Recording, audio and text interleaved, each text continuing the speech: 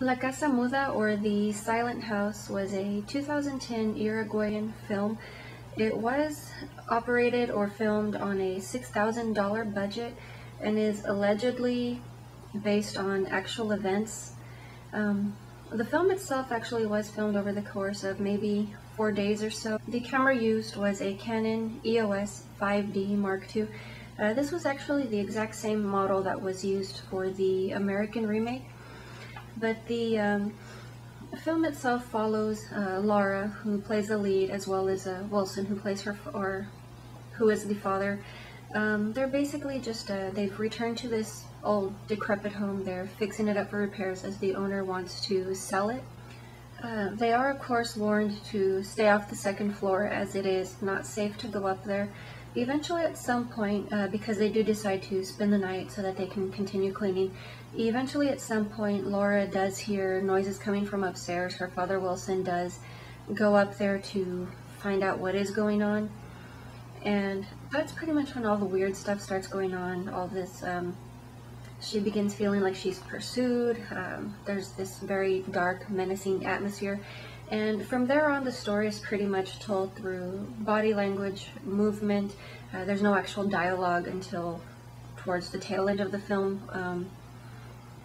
So she does begin this journey to try to fight her way or get out of the house. Eventually, she does make her way back in. She finds her father. He has been injured, and little by little, she does begin unlocking the secrets of the house, what did happen there, as well as her own path. The original does seem a lot more darker and menacing than the American remake, which is just plainly called Silent House, which was released in 2012. This time the lead character is named Laura. She has returned with her father and uncle, and they're just making repairs to a summer home. Both films do open up similarly. Laura, as she's walking up to the home, is sort of crossing a creek. She's in a desolate area. And it seems very symbolic of her journey throughout the film, maybe her subconscious. You know, she's in an isolated area, she's alone, and you know, she eventually does make some large discovery. The original opening is similar, although it does focus more on wide landscape type angles rather than actually focusing on the character. But the three are staying there. They are fixing up the home.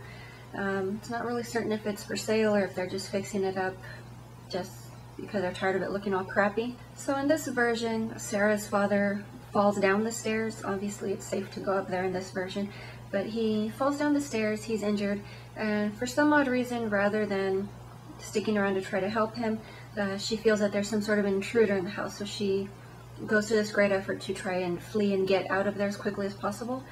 Unfortunately, every single door in the house is locked.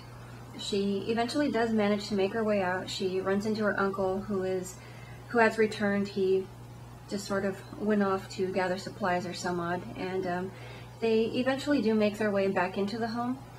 And this is pretty much when all hell breaks loose. Obviously, Sarah's father is injured. He's been tied up. He's been beaten.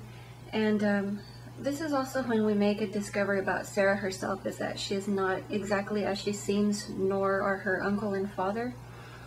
And gradually her memory does return to her. She realizes what happened to her in that house in the past. She discovers a piece of herself that had been deliberately forgotten, and with good reason.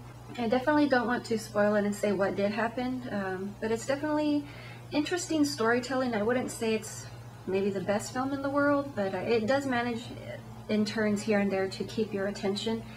But it's definitely an interesting twist.